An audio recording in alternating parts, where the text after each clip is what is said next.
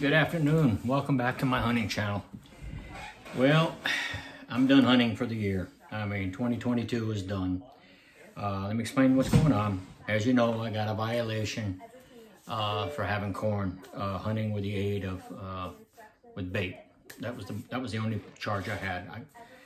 Talking to the game warden, he could have charged me with a lot more and been more worse than what it really is. I cooperated, which really helped me out a lot. And I will tell you, if you ever get stopped by game wardens, just come up front, lay it on the line, and be honest with them, whatever you do. It goes a long ways with those guys.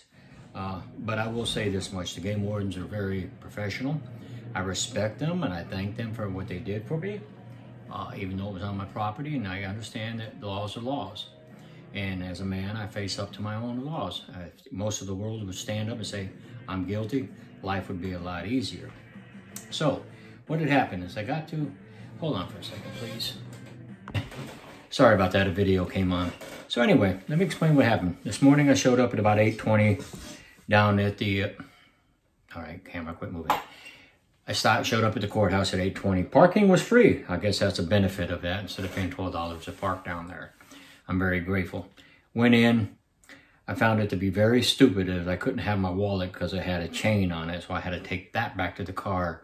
But the court officers there were allowing women with pocketbook straps, lawyers with briefcases to go in and out. But I had a chain on my wallet, so I had to take it back to my car. Not a big deal. Got plenty of time. Went into the courthouse, looked at the doctor up there under my name, and it told me what room to go to. So I went in there thinking, okay, 9 o'clock. That's pretty good. I didn't get out of there at 11:30. And I will tell you why. I don't know what it is about the court. The judge would call a name or two, come up there. But the minute the lawyers showed up, all these attorney people, they got to go ahead of everybody. And they walk straight up to the booth, say, Your Honor, I'm representing so-and-so in this thing. Or, Your Honor, I'm representing so-and-so. And then every once in a while, a game warden would be able to get somebody up there that he got. But unfortunately, the ones that I saw had lawyers with them, so that didn't work out too good. I feel bad. Rangers are not out there to screw you. I mean, the game wardens, they're not out there to screw you. They're out there just to make sure you're staying straight and narrow in what you're doing. And they give a little leeway, according to what I heard in the court today. But a couple people want to go trialing and all this stuff and making a long case. I really feel for those guys having to sit there every Tuesday or whatever day they have to sit there all day long waiting for the lawyers, just like we did, waiting for the guilty people like me who had to show up, right? So, bottom line is, I got a fine from the court. I don't know exactly how much, plus $100 for the, I guess, having the corn out there so I can keep my crossbow. That was a blessing. He said he could have confiscated my crossbow, paid the fines, plus the year automatically you're suspended, but he let me keep my crossbow, and that's $1,800. So I'm very, very, very grateful for that game warden there. How they found out or how they snuck into my property and observed me, there's two ways I figured it happened. One, my wife's stand was visible from the road. Somebody reported me. And then on top of that, what I really found out is people out here on YouTube. Yep, believe it or not. I talked to him when he was down in Nashville, and I explained, hey, I did my YouTube video, and I cleaned up the corn and everything. He says, you know, he had about 10 hits on that thing telling me, hey, this guy cleaned up his corn or whatever. So what's that mean for me? Nothing. I go about my business. I'm going to do YouTube videos, and I'm just going to do it, you know, and be honest to what I do. I mean, honestly, my feeders stay out there all year round. I do put corn in there. So, for those who are watching that want to report me or not, I don't really mind, or even if the game warden's watching, here's the deal. End of turkey season, I will put corn in my feeders and stop in August. That way, I've got 30-day window. And before hunting shows up, I'm going to go out there and make sure there's no corn out there. This year, I don't have to worry about it. I'm not hunting. My wife will still hunt. And that was the other blessing I have. When he means no hunting, no trapping, that's exactly what they mean. I can't go out there, can't have a gun in my hand, I can't be near it, all like that. But the game warden here was very, very nice, knowing that if my wife shoots a deer, I can go help her get that deer out of the woods. That's all I can do. I can't sit in the stand with her. I can't guide her out there.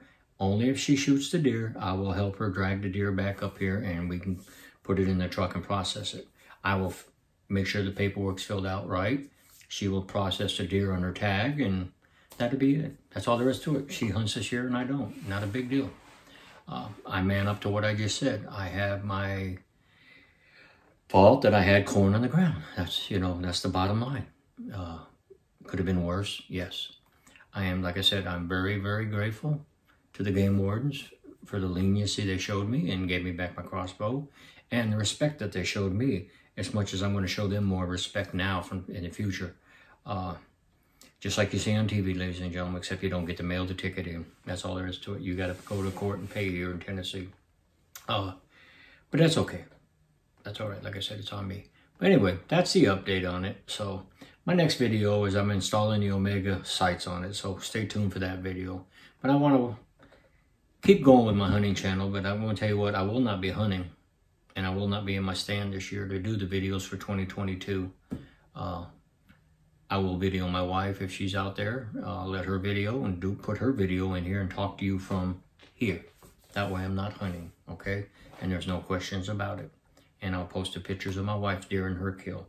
And that's only respecting for her because she earned it, right? But I will not have a gun in my hand, will not have a bow in my hand, I will not trap out there. I'm not going to do nothing until the 21st of next year. That'll be my year up. And then I can start spring turkey, which is cool.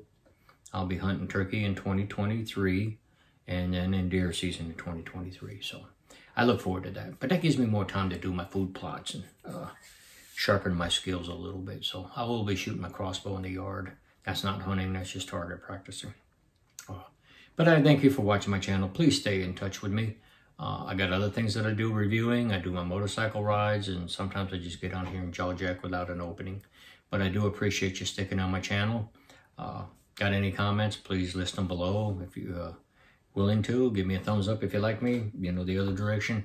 Please subscribe and hit that little bell if you want to hear notification that I got a new video up. Either way, ladies and gentlemen, I want to wish you a great hunting season and my wife a great hunting season. And I will be listening and watching from afar, but I want to see your videos out there if you got them too on hunting, as long as you do it right. And ladies and gentlemen, once again, if you're approached by the game warden, be straight up. Be honest, be cooperative. It does go a long ways, all right? Let's have a happy hunting season. Thank you, and have a good day.